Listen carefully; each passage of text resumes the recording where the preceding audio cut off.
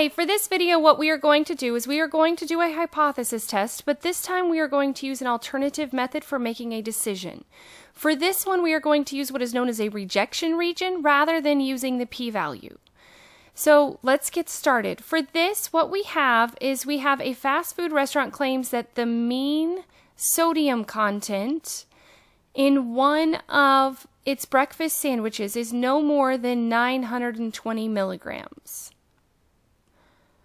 A random sample of 50 sandwiches has a mean of 923 milligrams. Assume the population standard deviation is 18.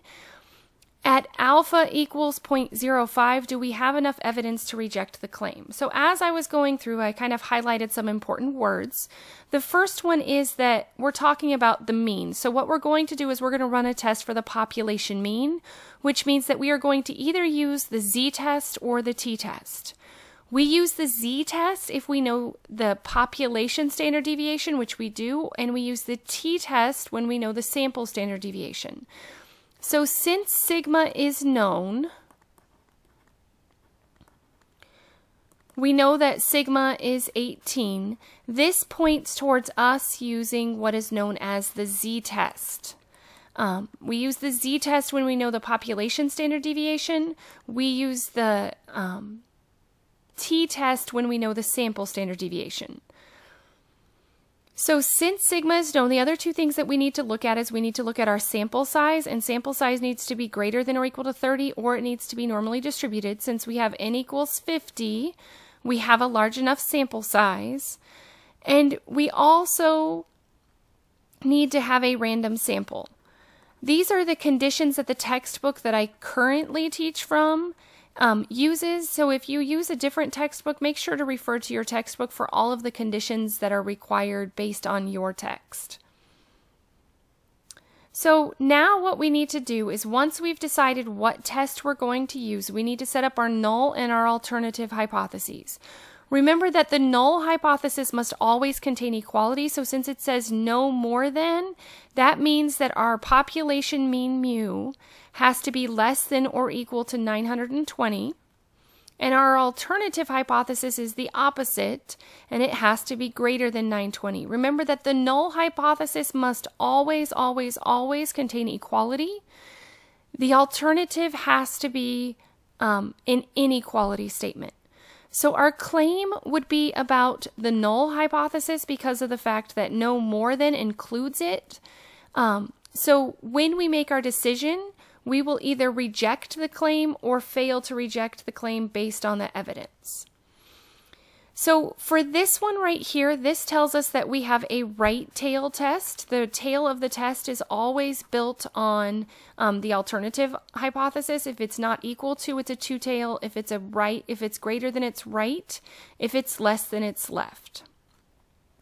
So if we read through this, it tells us that our random sample is 923, and since our claim is that it's no more than 920, we have evidence that points to the fact that 923 is greater than this, so we may or may not end up rejecting this. It really just depends on how likely it is to happen based on the sampling distribution. So what we need to look at is all of the other important information that we have for our standardized test statistic. So we have sigma is 18, we need our sample size, which is 50, and we need to know our alpha level. So these are the things that we must know in order to run the hypothesis test. If you don't have technology, using the rejection region is easier, plus it's kind of a little bit more like intuitive. You can just kind of look at it and see. With a rejection region, basically what we're going to do is we're going to come up with a rejection region.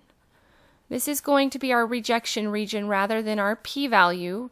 Remember, the p-value is the probability or the area that falls at more extreme than our sample mean, so that's where our test statistic is. So with the rejection region, what we have to do is we have to find our critical z-score that corresponds to an alpha of 5%. So If our test statistic falls in the rejection region, then we reject the null hypothesis. If it falls on the outside over here in this unshaded part, then we would fail to reject. So if it falls over here in the unshaded part, we fail to reject. If it falls over here, then we reject. So the standardized test statistic is found by doing x bar minus mu divided by sigma over square root of n. So this is the same even if you're using a p-value. Calculating the standardized test statistic is the same thing. So x bar we would replace with the 923. The population mean, mu, we would replace with 920.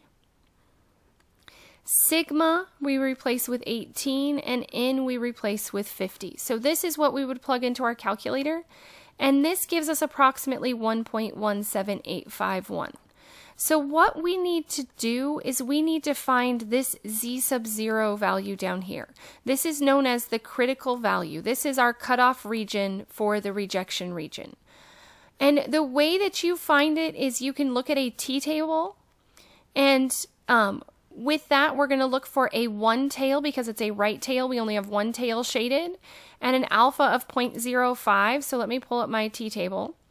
So we're going to look at the one tail 0.05, which is this column here. So I'm going to scroll down to this column, and I'm going to go to the very bottom, and that column is 1.645. So it corresponds to the same critical value as a 90% confidence level. So the 1.645 is our cutoff. So what we want to see in order to reject our standardized test statistic, this value right here would have to fall in the rejection region. Since 1.17 is between 0 and that value, it would be about here. So since it falls not in the rejection region, so since it is not in rejection region, we fail to reject. So we fail to reject. Your conclusion is always reject the null hypothesis or fail to reject the null hypothesis. That is the only language that you use for your conclusion. So in this case, since our claim is about the null hypothesis, even though our sample mean was a little bit more than the 920, it's well within the range of values we would expect to see for this distribution. So for this, at alpha equals 0.05, we do not have enough evidence to reject the claim.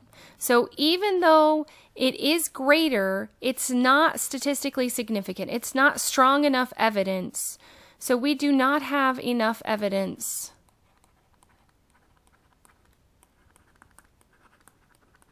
to reject the claim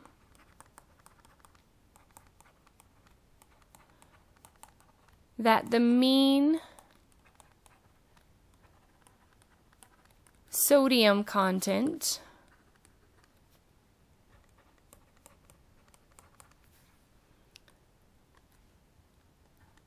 of breakfast sandwiches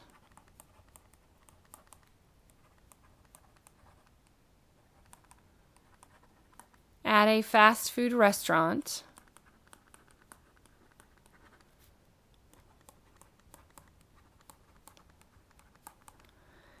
have a mean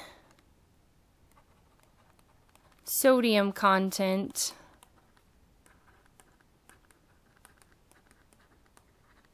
that is no more than 920 milligrams. So even though our sample was slightly more, it's not statistically significant. It's not strong enough evidence to reject the claim. So it's well within the realm of what we would expect to see based on this sampling distribution. So most of the time with samples, they're not going to be exactly what the population is. So we just have to see if it's so unlikely for that to happen based on the sampling distribution.